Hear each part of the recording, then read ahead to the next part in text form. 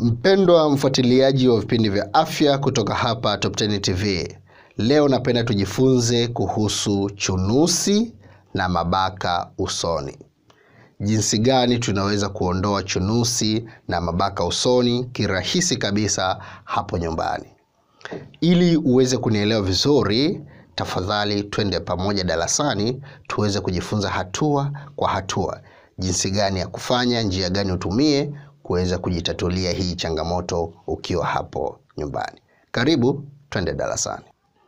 Karibu sana darasani. Sasa somo letu ni tatizo la chunusi pamoja na mabaka usoni. Lakini kabla ya kutafuta njia jinsi gani tunaweza kujitatulia hilo tatizo, napenda tufahamu chanzo cha tatizo.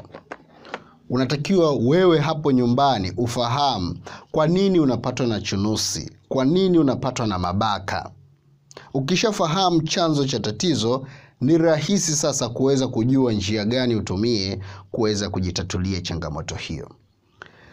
Sababu zinazosababisha hili tatizo ziko za aina tatu. Kwanza ni homoni. Hii mara nyingi inawatokea watu ambao wako kwenye kipindi cha balee. Nikiwa na maana kuanzia miaka 14 mpaka miaka 20. Mtu anasumbuliwa sana na chunusi, uso na kuwa na shida kubwa. Sio ugonjwa, ni mabadiliko ya homoni kipindi cha balee. Kwa hiyo mtu mwenye tatizo hili huna haja ya kuhangaika kutafuta dawa. Kwa nini? Kwa sababu homoni huwa zinakaa baadaye zinajirekebisha zenyewe na hali inakuwa sawa sawa. Kwa hiyo huna haja ya kuhangaika, just keep cool, tatizo litaisha lenyewe. Kwa hiyo wale wote mnaosumbuliwa na tatizo la mabaka usoni, chunusi kipindi hicho cha kuanzia miaka 14 mpaka 20, hamna shida ya kutafuta dawa. Automatiki tatizo litatulia lenyewe. Nafikiri hapo umekuwa na furaha. Kuna watu wengine wanapata hili tatizo kwa sababu ya minyoo. Wengi hatujui athari za minyoo.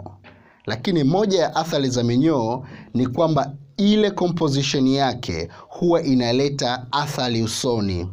Unakuta unapatwa na chunusi, unapata uso unatoa malengelenge, unatumia dawa za aina mbalimbali huponi. Hauponi sio kwa sababu kweli ule ni ugonjwa, hapana, ila ndani yako kuna wadudu wanaoleta impact hapo usoni. Hao ni minyoo. Kwa hiyo wewe unayesumbuliwa na tatizo la uchunusi au mabaka usoni na huelewi sababu ni nini, ikiwezekana anza kwanza kunywa dawa za minyoo. Kunywa ile super dose ya dawa za minyoo. Super dose huwa inanywewa siku 3, yani unakunywa leo, kesho na kesho kutwa. Ukisha kutumia hiyo super dose, utaanza kuona uso wako unabadilika, unakuwa vizuri. Lile tatizo linaondoka. Walio wengi wanapatwa na tatizo la chunusi na mabaka usoni kwa sababu ya kutokunywa dawa za minyoo. Jiulize wewe hapo nyumbani, mara ya mwisho kunywa dawa za minyoo ilikuwa lini? Unaweza kujikuta hata majibu hauna. Sasa unahangaika kutafuta dawa za kutibia tatizo la chunusi au mabaka usoni wakati hunywi dawa za minyoo. Dawa za minyoo ni bei ndogo tu, unanunua, unakunywa, basi tatizo linakwisha. Lakini utatumia dawa nyingi zenye gharama kubwa kujitibia hili tatizo la chunusi, kumbe wala halitoki lenyewe automatiki, ila ni kwa sababu ya kututumia dawa za minyoo. Kwa hiyo nafikiri kwenye issue ya minyoo pia tumeelewana vizuri.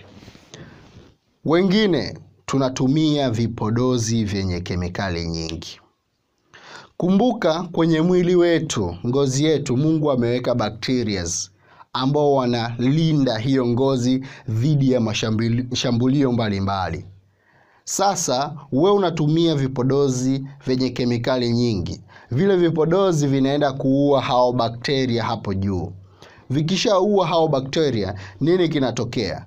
Ngozi yako inakuwa haina nguvu ya kuendelea kujilinda yenyewe.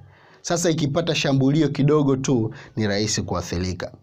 Kwa hiyo kama unatumia vipodozi vyenye kemikali nyingi, basi nakushauri kuanzia sasa achana kabisa na hivyo vipodozi. Ukisha acha, tumia mafuta ya kawaida. mafuta ya nazi. Naambia kila siku, mafuta ya nazi ni mafuta yenye afya. Ukitaka kuelewa kuwa yana afya au hayana afya, angalia watoto wadogo. Huwa tunawapaka mafuta ya nazi tu, lakini wanakuwa na ngozi nzuri inayopendeza. Na wewe achana na kutumia vipodozi vyenye kemikali, lakini tumia tu mafuta ya nazi unayotengeneza mwenyewe hapo nyumbani. Utaona tatizo la chunusi na mabaka limeondoka kabisa. Nafikiri pia kwenye issue ya vipodozi vyenye kemikali tumeelewana sawa sawa. Sasa step 2 ndo tunasema suluhisho la tatizo ni nini? Suluhisho la tatizo ni nini? Nimeshaeleza. Kabla hujaanza kutafuta suluhu, jua chanzo. Kama umeshaona ni hormone, basi huna haja ya kuhangaika kwa sababu yenyewe itakwisha. Kama ni minyoo, meza dawa za minyoo, tatizo litakwisha. Kama unatumia vipodozi, acha kutumia vipodozi, tumia mafuta ya kawaida ya nazi, utaona tatizo hilo limekwisha pia. Lakini kuna wale ambao sasa mmeshaathiriwa, mmeshatumia madawa mengi, mnaona tatizo limezidi kuwa kubwa zaidi. Umeshatumia hizi njia zote, umejaribu hapa, lakini unaona bado tatizo linaendelea kudumu. Kitu cha kufanya, unatakiwa kuchukua manjano. Unga wa manjano, nafikiri tunajua. Manjano, wengine tumezoea kusema binzali. Hiyo. Chukua binzali kiasi kidogo, weka kwenye maji, alafu chukua tango, katakata vipande vidogo, unachukua lile tango, unaweka kwenye binzali, unakuwa unasugulia usoni. Kama unazungusha hivi. Sugulia lile sehemu zote zenye tatizo la hayo mabaka. Fanya hivyo kwa dakika kama 5 hivi. Alafu acha ikaukie hapo usoni.